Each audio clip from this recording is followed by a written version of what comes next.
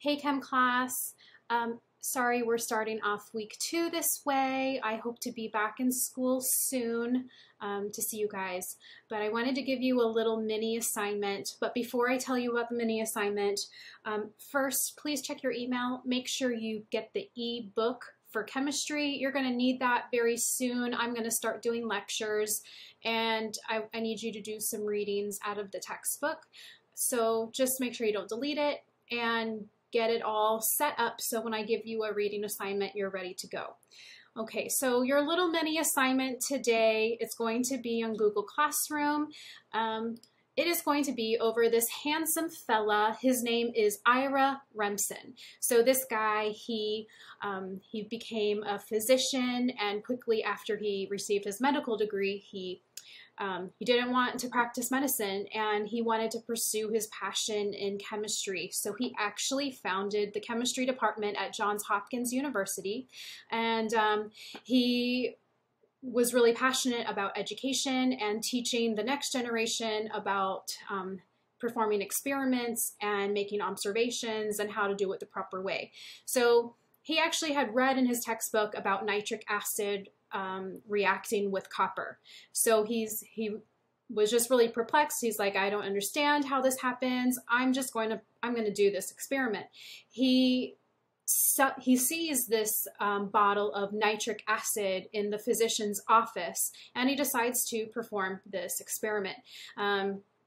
Now, he used a penny that was created before 1983. You can see on the screen he was born in 1846 and died in 1927. So before 1983, pennies were made purely of copper. Now, after 1983, that's not the case. This is because it cost more to make pennies out of copper than they're worth, so it didn't make any sense. So today, actually, pennies are made of zinc, and it's got more of a copper foil wrapped around it. That's just for fun for you to know. So yeah, pennies today are not made of copper. But anyway, so for this experiment, you need a real copper penny and you need nitric acid. Okay, so that's just a little background information about this fella. You are going to find the hyperdoc that I created, read the background information on Ira Remsen, and think about the purpose for the experiment. Why am I having you watch this experiment? And I'll just tell you the purpose is for you to learn how to make careful observations about a chemical reaction. So you're actually going to watch a demonstration. I found a pretty short video for you, so you don't have to spend a lot of time. There's a lot of videos on YouTube about this.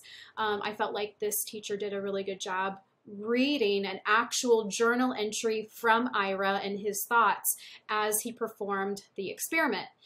So I want you to watch this video. You may have to pause it as you answer the questions. So you want to go to observation document, click on this hyperlink, and it will take you to the document. Now it's going to explain to you the reaction. I don't expect you to understand this reaction at this point, but I have it here. So it's basically what is happening is a copper penny is reacting with nitric acid to produce this solution and also this nitrogen gas, which you're going to see is a color gas. And just as a side note, any colored gas is poisonous. So this teacher is performing the experiment underneath a hood where it's ventilating the gas because it's poisonous. Now do your best to answer these questions 1 through 4. You may work with a partner and just talk about it. Okay, this is for fun. This is a little classwork grade. So just see what you can do to get out of this, this assignment. Now look at the second slide.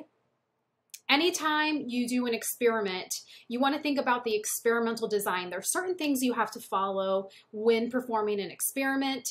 It says chemistry investigations start with a testable question that is used to design an experiment that allows you to collect and analyze data. So you start with a testable question, which is the same thing as a hypothesis. It has to be testable. It's not just a question, but a testable question. Now, Ira Remsen, his testable question was, Hopefully you can figure it out, but it has to do with how nitric acid reacts with copper. Now, there's one thing he had missing in his experiment. But just by reading this, hopefully you can realize what he was missing, and we can talk about that. Please turn this in at the end of the day for a small classwork grade. Thank you. Bye, guys.